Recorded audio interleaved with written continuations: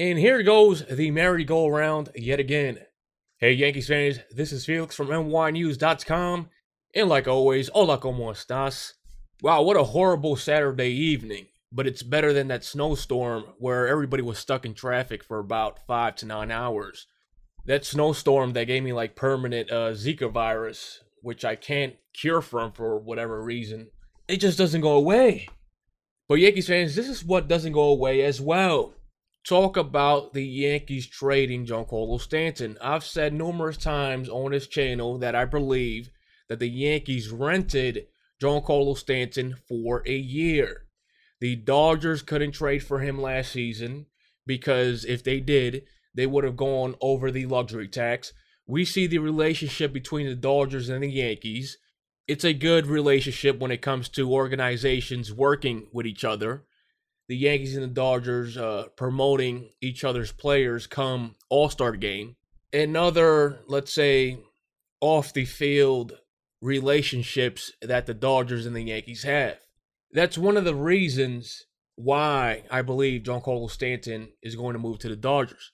Another reason being that he's a multi-millionaire and he's living with another guy. He's living with A.J. Ramos. The permanent address that Giancarlo Stanton has in the tri-state area, it doesn't belong to him. It belongs to somebody else. You would think if somebody's going to live in New York City for years, his contract states that he signed with the Yankees for 8+ years, etc., with the opt-out in like 2 years, you would think that Giancarlo Stanton would have went shopping for a house or an apartment long ago, but he hasn't. He is living, like I said, with A.J. Ramos. Now, people are going to say, what does that matter? What do you mean, why does that matter? Because the man is making about $25 million per season, is going to raise to 30 or something like that, 35, 30. And he doesn't have his own apartment or house. It doesn't mean because he's single, he is crashing with his buddy from the Marlins, and A.J. Ramos is signed with the Mets. That doesn't mean that because he's single, he has to crash at his buddy's apartment or house. What makes more sense is that Giancarlo Stanton was never permanently going to be a Yankee. And he knew that, the Yankees knew that, the Dodgers knew that, and the Marlins knew that. This is why he hasn't been shopping for an apartment or house. Maybe if he starts doing it, then I'll change my tone. But it's the off season. You know where Giancarlo Stanton is right now? In California. You know where he's hanging out at right now? In California. You know where he's partying at right now? In Hollywood.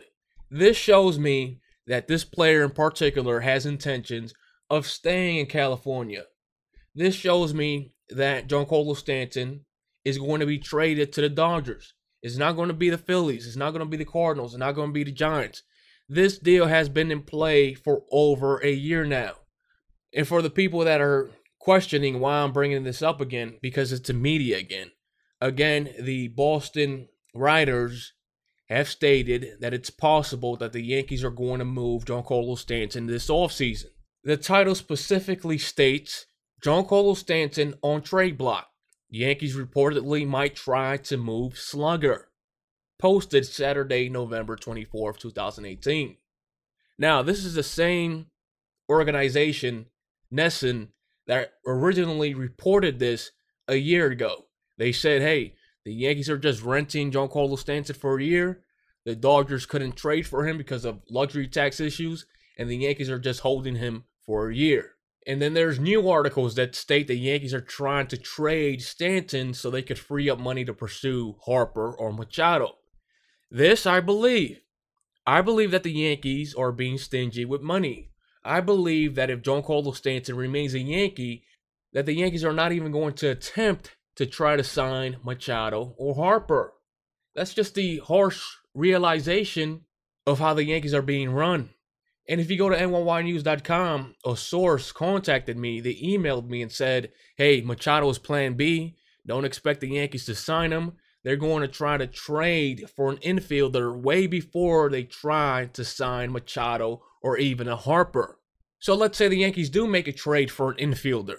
That doesn't mean that they're not going to try to attempt to trade away Stanton and move and shift their priorities to Bryce Harper, who could play DH, who could play first base, who could play the outfield, etc. Who's a left-handed bat that the Yankees desperately need. So that's one scenario I could see the Yankees taking. Trading for an infielder, maybe like a Scooter Gennett, maybe like a Segura, plugging one of those players at second base or shortstop, trading away Stanton to the Dodgers that was meant to be, and going after Harper. So all this talk about how Steinbrenner wants to sit down with Manny Machado, it's similar to Reggie Jackson. He's just going to sign him after that. I call BS, okay? I don't see the Yankees signing Machado. I see the Yankees preferring to trade for an infielder, just like my source said. I mean, do you blame the Yankees? They're saving about maybe $200 million in total doing this. When it comes down to it, do you really blame the Yankees?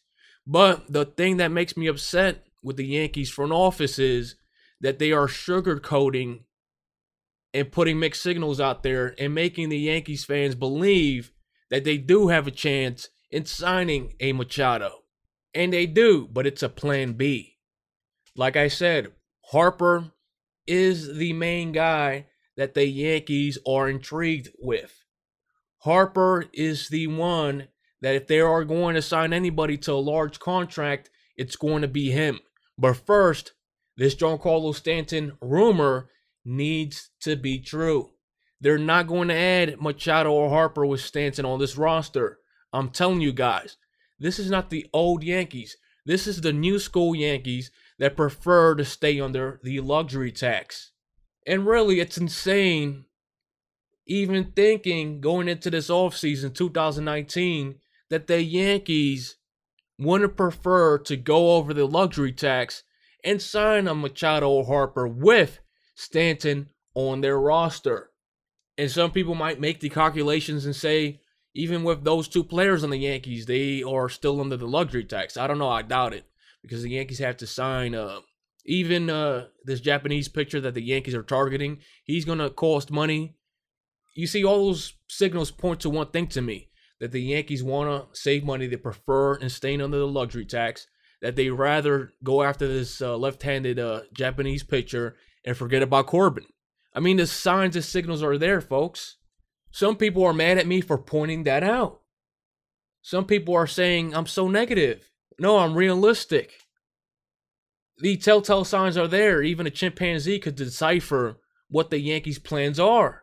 When you try to trade for an all-star caliber shortstop like Segura in the James Paxton deal, it's common sense that the Yankees prefer trading for an infielder rather than signing Machado, which means that the Yankees prefer to stay under the luxury tax. And it doesn't mean that the Yankees, if they trade for an infielder, it doesn't mean that they are worse off.